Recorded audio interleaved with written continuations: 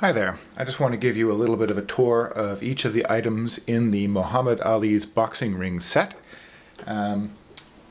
because some of it's in very good shape and some of it is not. For example, the box, 3/4 of it is in good shape, but the lid is quite beaten up. I'll just give you a good look at that. And there is creasing and there's bits of tape. It's been sitting in an attic for about 30 years. The gift itself wasn't overly played with, but it did suffer a bit from having been in the attic.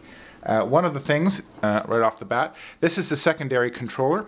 This little rod here pokes into the back of each figure and makes them fight, but this one is broken.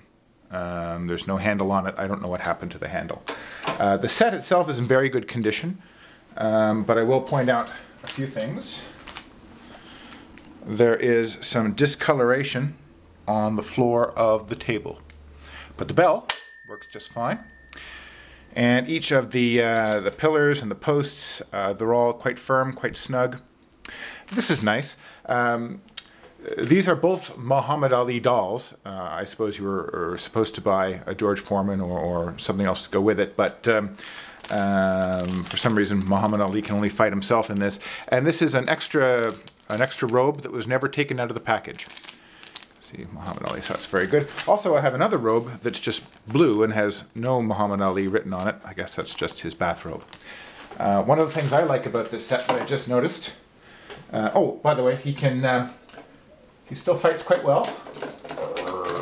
The object of the game was to have two guys doing this, and whoever could knock the other one off of their little stand would be the winner, and you could march them anywhere you wanted to.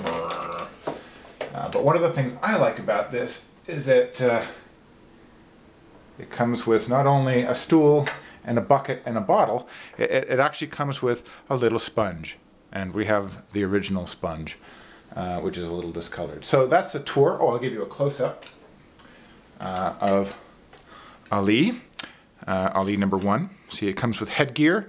They both have Everlast belts, but on the other belt, the Everlast sticker has fallen off, but the belt is fine.